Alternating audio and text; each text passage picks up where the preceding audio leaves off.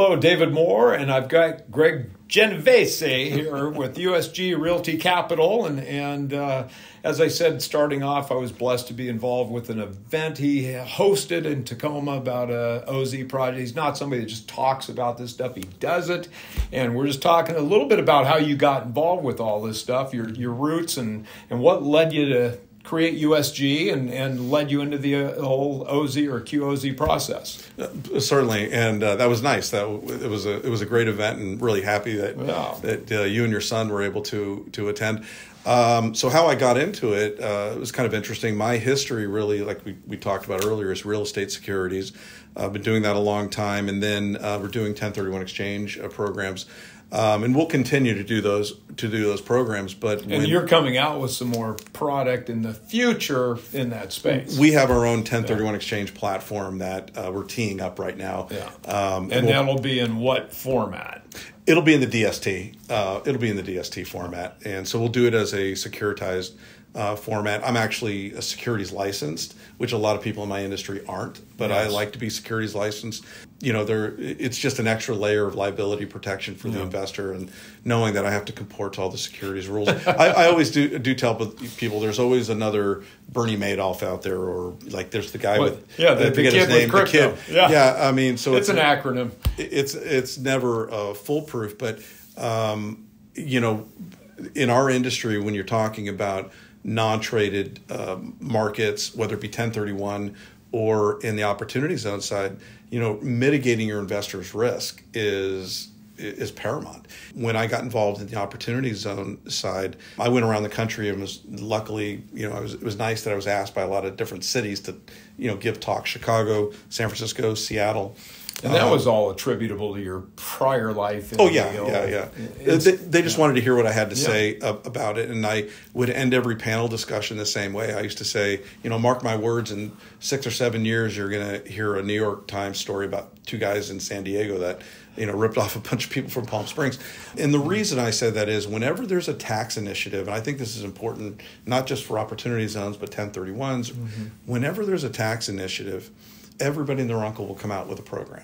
And so vetting who you're doing business with is just paramount. So, and I'm sure you being, you know, one of the top qualified intermediaries, actually not only in the state of Oregon, but in the country, I'm sure, you know, I know you've done a great job of vetting where this money is going to go to. Well, I just tell people what's good tax deferral if you lose the money. I mean, that's the reality of it, right? So I just want to see my people go into things where they've got a reason, they're reasonably assured of success going forward. Otherwise, you know, every dollar you spend more than you want on something costs you $1, right? If you don't spend it, maybe it's 30, 40 cents.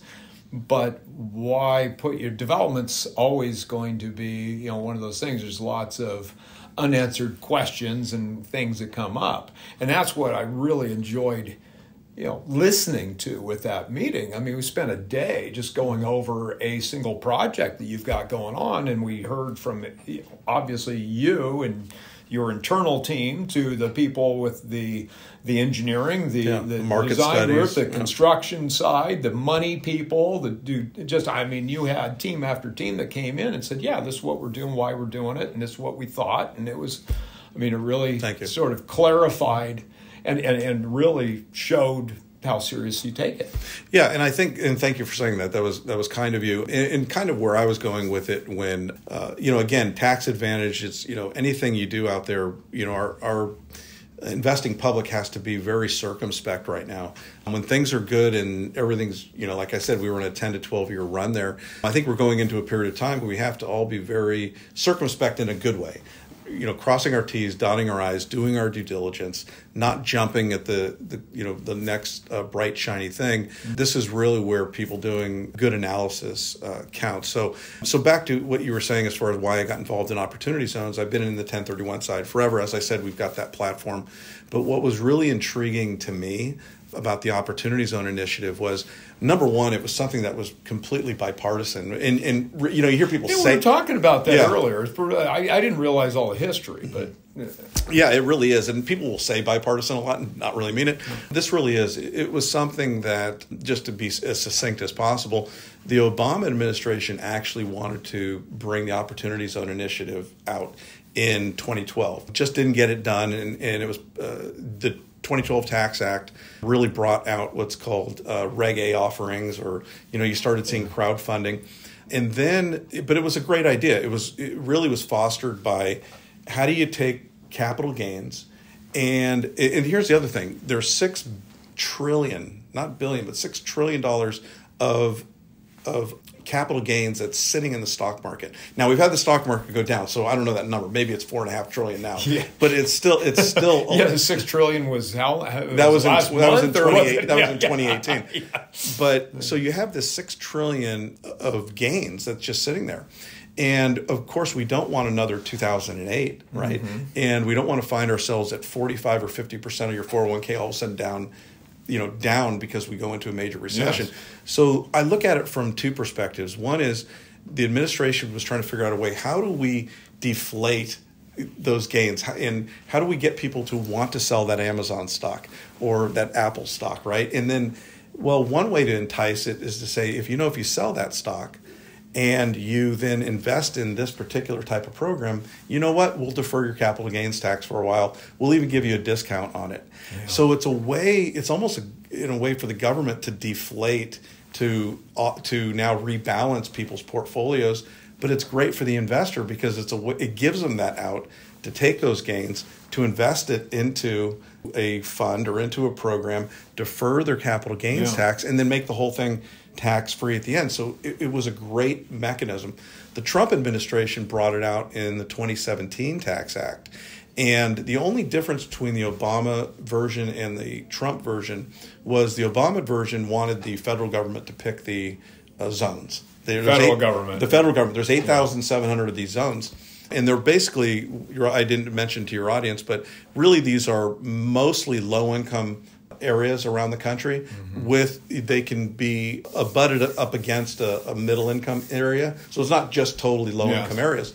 So there's about 8,700 of these areas. The Obama administration wanted it to be the federal government to pick the zones. Trump's administration, all they wanted to do was give it to the states. So I'm sitting in the state of Oregon right now. So your governor here in Oregon got to pick those particular zones in Washington, California, and so forth. So it's really something that was bipartisan, and it's gotten a lot of support from both the Republican side and the Democratic side. The other great thing about it is that, not to sound too Pollyannish about it, to be honest with you, but it's really a way of giving back to the community. Now, just so your audience doesn't think these are like dilapidated, areas. There are some areas that are like that, but the majority of the opportunity zones that were designated throughout the country really are areas that they're doing good, they're growing on their own steam, but if they were to receive some infusion of capital, it's just going to kind of move it ahead. I'll tell you, I kind of liken it to like Brooklyn was 15 or 20 years ago in New York.